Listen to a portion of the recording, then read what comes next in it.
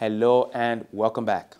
Previously, you walked through some of the essential steps of data analysis, from importing data to calculating basic summary statistics. But we skipped over one crucial step, and that is setting up a data analysis project folder. In this lesson, I'm going to show you how to use RStudio's projects functionality to improve the reproducibility of your workflow. So let's get started.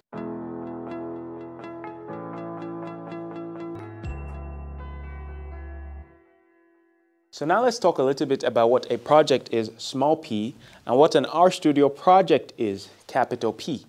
So like I mentioned, project setup really should be the first stage of your data analysis. And a project is basically a folder that contains all the files associated with your specific piece of analysis. This folder usually contains a number of subfolders. Typically you have the input data folder, you have a scripts folder, and you have a folder for your outputs. And the RStudio Projects functionality, capital P this time, makes working with these project folders significantly easier. So what we're going to do in this lesson is replicate some of the Ebola data analysis we had done previously, but in the context of an RStudio project. And you'll see some of the benefits of working in this way. So here is a simple pictorial representation of the project folder you're going to create. As you can see, you'll have three subfolders, a data subfolder, a script subfolder, and an outputs subfolder. And then you also have this .rproj file inside of the folder that identifies it as an RStudio project. We're going to put into the data subfolder our Ebola Sierra Leone CSV that we had used before, into the script folder, some script that's going to analyze this CSV, and then into the outputs folder, any outputs that we create with this script. So here's what the final thing will look like. We'll have this Ebola analysis script import data from the data folder and then write any outputs such as plots into the outputs folder. Hopefully this seems intuitive to you. This is just the basic workflow of a typical data analysis project. So let's go ahead and actually implement this structure. Now the process of setting up a project differs depending on whether you are on RStudio Cloud or on a local computer. If you are on the cloud, you technically cannot do any analysis outside of projects. So RStudio Cloud forces you to put your analyses into projects, which means you have created a project before. But let's go ahead and create a new one anyways. We click on that button there at the top right for New Project. We're going to name this project something like Ebola Analysis, or maybe Ebola Analysis Project if you like. I'll just keep it as Ebola Analysis. And now this project thing that we've created is just a folder on the virtual computer that RStudio Cloud owns. So if we go to our Files tab here and we click on Cloud, we can see that there is a folder called Project, and that is where your project lives. So let's click back into that. And now this empty project already has some files in it. It has this project.rproj file. That is what identifies this folder as an RStudio project. And it also has this .rhistory file, which stores some of your R history. But we don't care too much about that for now. And so what you'll be doing in this lesson is creating subfolders inside of this main project folder and organizing your data analysis into those subfolders. So now I'm going to show you how to set up an RStudio project on a local computer. Here I'm demonstrating this with a MacBook, but if you're on Windows, it should look more or less the same. So you open up the RStudio application, of course, and then you go to the File menu at the top left and click on a New Project. And then you click on a New Directory here. New Directory just means new folder. So should you put the project in a new folder or put it in an existing folder? Here we say New Folder. Okay, so we create a project in a new folder and click on our new project there at the top. All right, and we're going to give it a name. Let's call it Ebola_analysis. And it says create project as subdirectory of. This is just asking you where to put the project. Where should we put this project folder? For now, I'm leaving it there in my desktop, but put it wherever it's easy to find for you. And then we click on Create Project. So what exactly is this project that you have created? Well, if you go to the Files tab of RStudio, you can see that we are now inside of a folder called Ebola Analysis 2. And that folder has this file in here, Ebola_analysis2.rproj. So the project you have created is a folder, and the thing that marks that folder as an RStudio project is this .rproj file in there. You also have this .rproj.user file, which stores some user-specific preferences. You may not see that because your hidden files may not be shown. To show your hidden files, wait, let me zoom in a bit. To show your hidden files, you click on this button here in the Files tab, and then click on Show Hidden Files. Most of the time, you don't need to look at these hidden files, so I'm actually going to uncheck this. Now, another thing that also occurs to me is that for some of your computers, you may not actually see this .rproj extension. Some computers hide the extension of any documents that they recognize. So if you don't see .rproj, just look for that RStudio logo beside the file, and you know that it is an rproj file. Now, what's the usefulness of this rproj file? The most common way you interact with this file is actually just to open up your project. So now I'm going to close this RStudio window, and then I'll go to my desktop folder, and I see this Ebola Analysis 2 folder that I created, and inside of it we have this .rproj file, and I can open that, and that will open up my analysis. So it brings us back to RStudio, and if we had created any scripts or any folders inside of this project, we would be automatically returned to where we left off in that project. Hopefully that makes sense. The .rproj file indicates that your folder is an RStudio project, and you can click on it from your computer's Finder or File Explorer to open up your project. To make that super duper clear, let me just create a new script and call it a test script,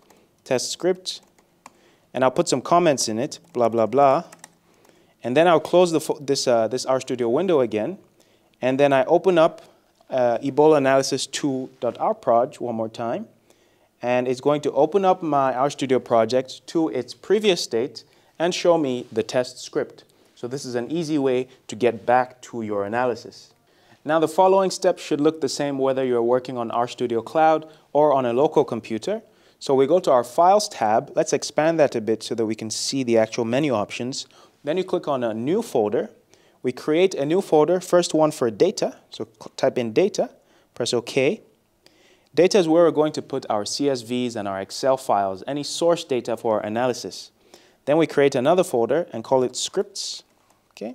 And script is where we'll put our RMD files, or rather our script files. Later we'll talk about RMD files. Okay?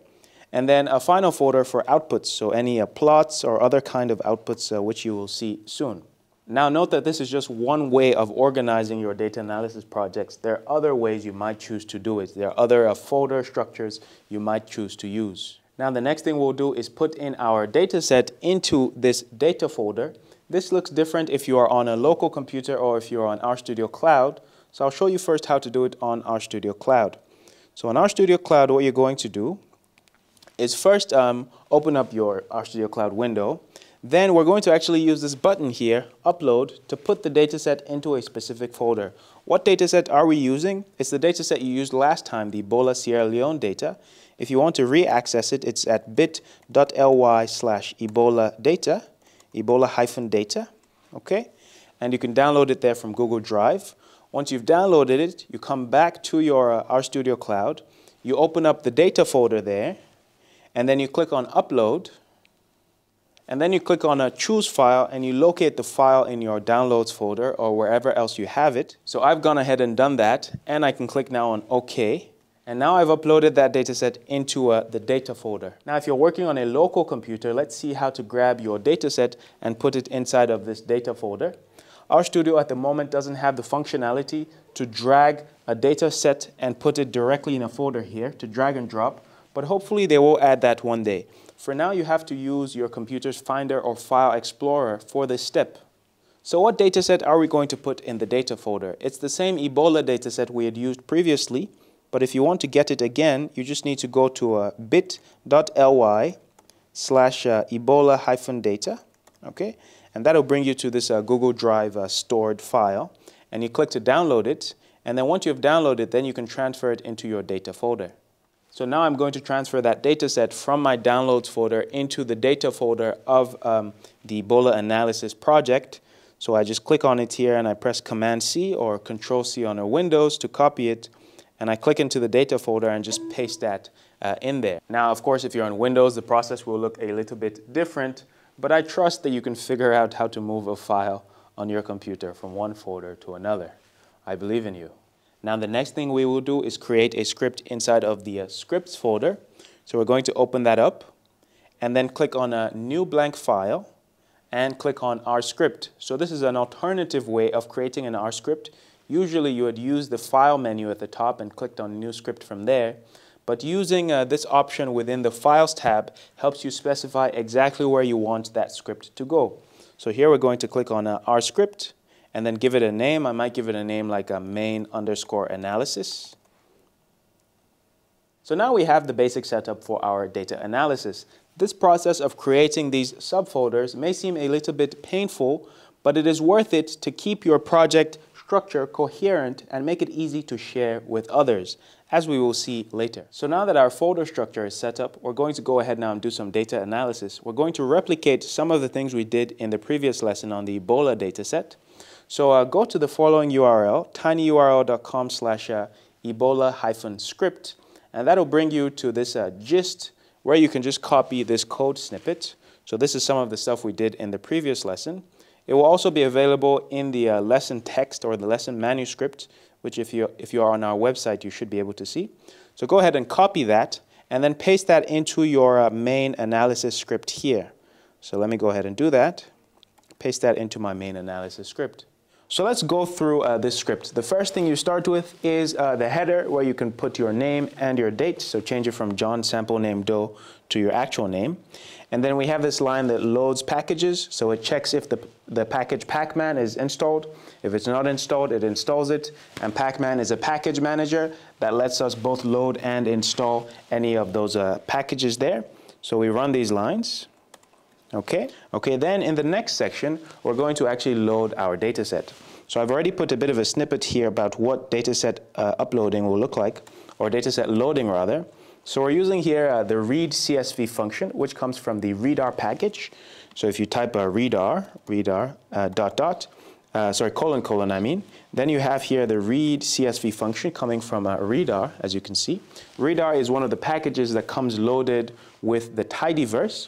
The tidyverse, remember, is a meta package which loads several other packages. In any case, we're using the read CSV function from readr, okay? And then we open up our quotes, and now here's where the magic happens. Here's where it becomes such a wonderful thing that we have set up a nice RStudio project. Because we're working with an RStudio project, we can simply put our cursor into those quotes and press the tab key, and RStudio will show us all of the files and folders that are inside of our project folder. Okay, all the files and subfolders inside our main project folder. So we can see the data subfolder and we can see some other things there. So let's click on data for now, okay? And then we can press tab again and it would normally list the files that are inside of this subfolder. But in this case, there's only one file. So if we press tab, then it just fills in that file, okay? And notice also that you can get to this file directly by just pressing tab here again, and then clicking on Ebola Sierra Leone CSV, which it tells you is in the data subfolder. So we can click on that directly and load in that data set.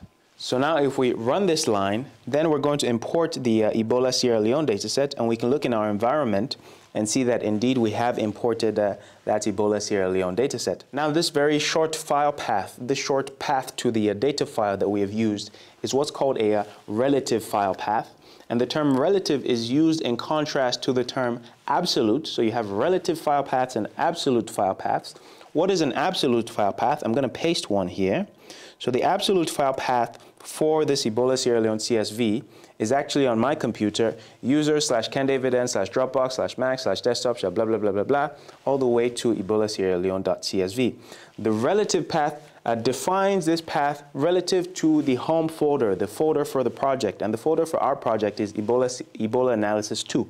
Okay, so it only starts from Ebola Analysis 2. So just to say that again, the relative path defines the location of your file relative to the folder of your project. Okay, in this case, the folder of our project is Ebola Analysis 2. So the relative file path starts after that, okay, data/blah, blah, blah, blah, blah.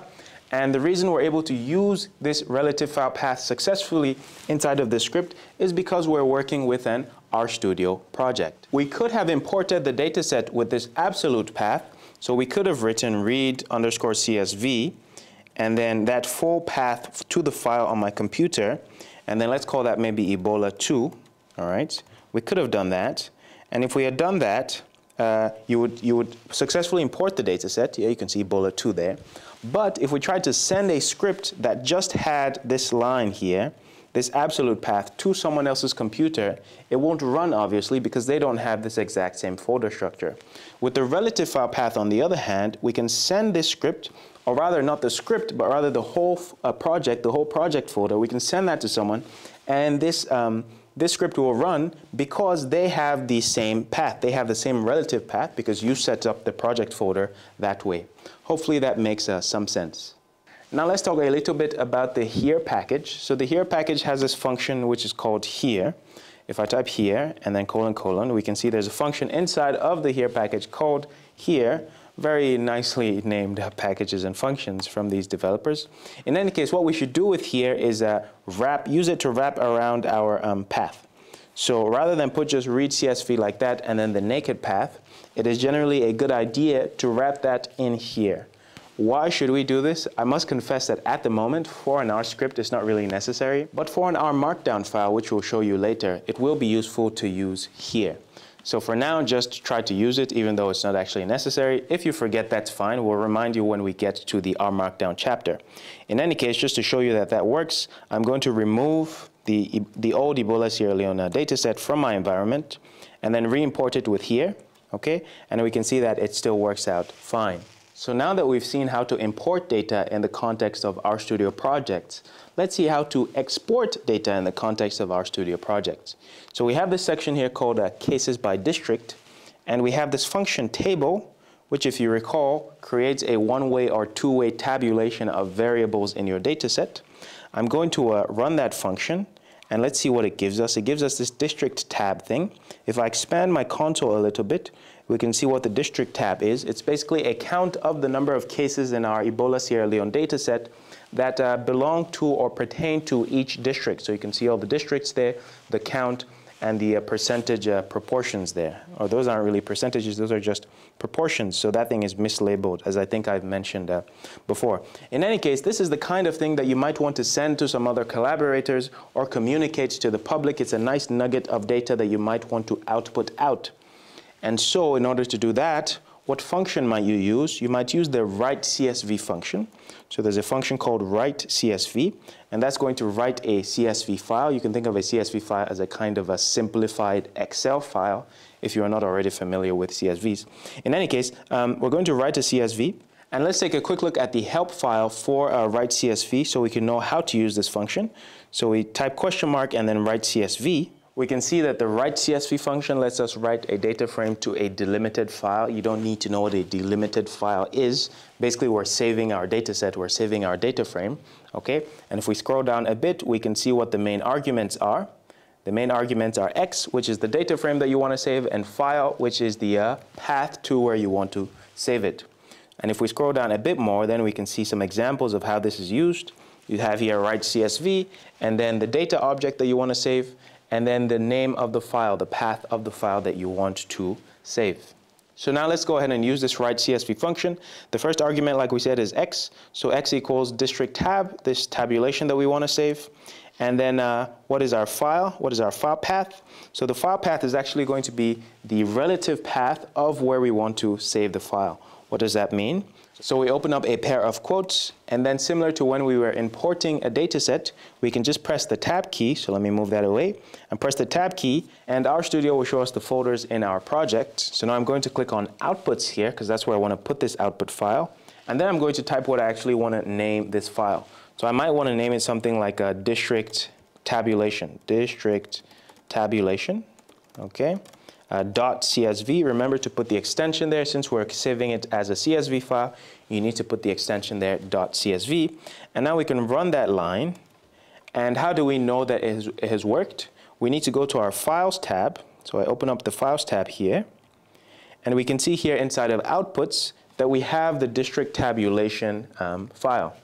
And if you want to make sure that it's working, you can rerun this line and make sure that the time modified or the date modified column there changes. So I'm going to give it a few seconds, and then I run this again. And notice that it's going to go from 642 here to 643. Okay? So that means that the data set is updated. We can open up this CSV by clicking on it directly and then clicking on View File. and we can see it in this a raw text format. Or if you're working on your local computer, you can open up that file by clicking on it from your file finder or your file explorer. Let me show you what that looks like in my case. So I go to the Ebola Analysis 2 folder, I open up the Outputs subfolder, and then I have here districttabulation.csv. I can open that up, and if I zoom in a bit, you can see that this is that data frame that we had outputted from our script. If you're working on RStudio Cloud, you will need to, of course, export that data set from RStudio Cloud before you can open it in Excel or some other similar software. So here I have my RStudio Cloud window. I'm in the Files tab. And then I go to Project, Outputs, and I can click on it, or click on that checkbox, and then this gear icon there, and then click on Export. And that'll let me download that file and allow me to work on it on my local computer. Now, the beauty of this setup is that whenever the input data changes for some reason, maybe the people on the field send you updated data, then you can just rerun the exact same script, and you'll get also an updated output. We can test this now by changing slightly the output of the district tab. We're going to arrange it in descending order of the number of cases. What I mean by that is we're going to wrap this district tab object in the arrange function. I haven't shown you the arrange function yet, but the arrange function does what it seems to suggest it does, which is arrange the data frame or the table in terms of a specific variable. The variable we're going to use here is the n variable. Let me just show you what district tab looks like first. So I just run district tab. Recall that this shows us the counts of cases by district, and it might be useful to arrange that in descending order of cases. So if I run arrange district tab n, it gives us the table in ascending order, but we want it in descending order, so we just put a negative n there, okay? And we can save that as the object district tab arranged. So I'm going to save that as district tab arranged, okay? And I'm going to overwrite this district tabulation with this new object, district tab arranged. So I take this, I copy that, and I replace the x argument there, okay? And so I'm going to run these lines. Let's run district tab arranged, and then the write CSV function. And now the district tabulation has been updated. We can open it and see now that it is arranged in descending order, first with Kailahu, then with Kenema, and so on and so forth. Now, one thing I haven't mentioned, but this only applies to people working on a local computer, is that if you want to open up the folder you're looking at in your Files tab in RStudio, if you want to quickly open that up with your computer's File Finder or File Explorer, there's an RStudio option for that. You can click here on More, and then click on Show Folder in New Window, and that will open up this folder in your computer's File Finder or Explorer. So let's go ahead and try that. And so what that did for me is open up the exact same folder I can see here in my File Explorer, and that obviously will come in handy in certain cases. So now that you know how to export a data output, let's look at how to export a plot output. I've switched over to RStudio Cloud because my regular local RStudio was being a bit finicky. But here we have this section, Visualize Categorical Variables. And if we run this, we will see that it gives us a plot which you should have seen before. And this is the frequency of the categorical levels across your data frame. It shows you the counts of districts, the counts of sex, the counts of status, and so on and so forth. This is the kind of plot we might want to export for a paper or to send to a collaborator or for some other reason. To export this is actually a ggplot, this thing. And so we can use the ggsave function to export it, okay? So ggsave, and if we're not sure what the arguments for ggsave are, we can either consult the help file, or we can just press tab inside of ggsave, and it'll show us those arguments. So here we can see the first argument is file name, which is the plot to save, okay? And so we're going to save this one, the categ vars plot, which stands for categorical vars plot. And then the next argument is the file name, that is the file path that we want to export to. In our case, it will again be the outputs folder. So let's shrink this section a little bit so we can see more of our script. So it's again inside of the outputs folder, output. And what should we name this file? We could name it something like a categorical plot, categorical plot. Okay. And the extension you put after this is going to determine what type of image you save. Are you going to save a PNG or a PDF or an SVG and so on? ggsave supports many different formats. If you look at the help file for ggsave, you can see all the formats it supports. In our case, we're going to export a PNG file, which is just one type of image. So we run that line, and it gives us some output in the console. It says saving 1.51 by 1.82 inch image. Okay, and if we look now into our Files tab, all right, then we can see that that categorical plot has been saved. If we wanted to export a PDF instead, we could just duplicate this line. Okay, or maybe in addition, we want to export a PDF. We duplicate that line and put PDF, and we run that. And now we have also a PDF. But if you actually open up those files, you might notice that they're a bit mangled because they don't have the right sizing. So if we open this one, for example, categorical plot PDF, we can see that the size is just not right. So we should look at the help function for ggsave to see how this sizing argument works. We could do $ggsave, or I will introduce you to a new shortcut, which is just a function F1. Function F1, when you put your cursor anywhere in the function, will pull up the help file for that function. So we can look at the help file here for ggsave, and we see that we have a width and a height argument. So we want to replace whatever the default was with our specific width and height. In my case, I'll just try to do a square plot. So let's go and do, instead of size units, which I was trying before, I'll do width equals 10 and height equals 10.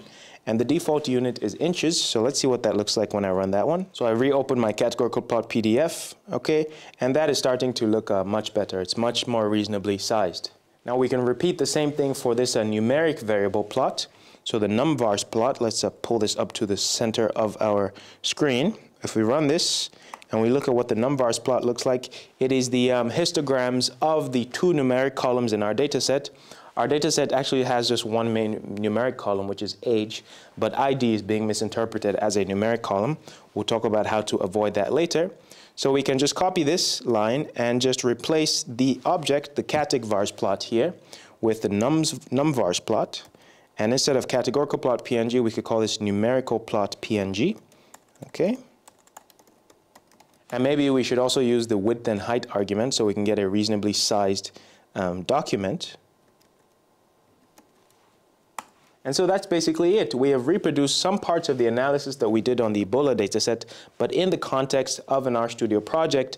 And you have seen that this allows you to easily import datasets and export any outputs in an organized way. This setup will also make it very easy to share your data analysis with other people.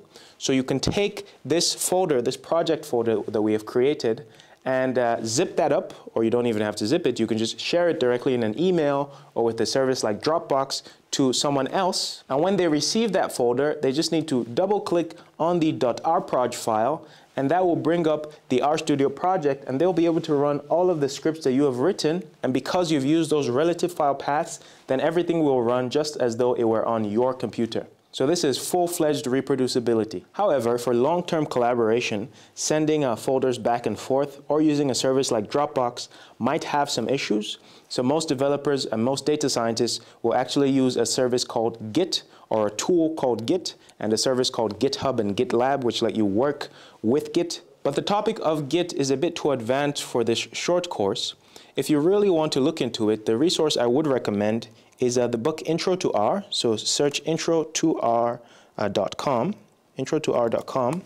And here there is a chapter on Git. If you scroll through here, there's a nice chapter on a version control with Git and GitHub. And I think this is the best introduction for beginners that I've seen. So if you really need Git for maybe your collaborative workflow at the moment, this is what I will recommend. We will eventually do a course on Git and GitHub, but just not here right at the start. So congratulations, you now know how to set up and how to use RStudio projects. Hopefully you see the value of organizing your analysis in this way.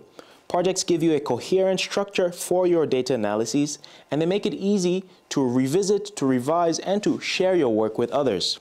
They're going to be a foundation of much of your work as a data analyst going forward. But that's it for now. I will see you in the next video. Bye-bye. For more resources, visit our website, where you can track your progress, access interactive quizzes and lesson notes, and connect with our teachers and other learners like you. And if you'd like a more guided experience, we also offer live online bootcamps with expert help. So join us at thegraphcourses.org to start your learning journey today.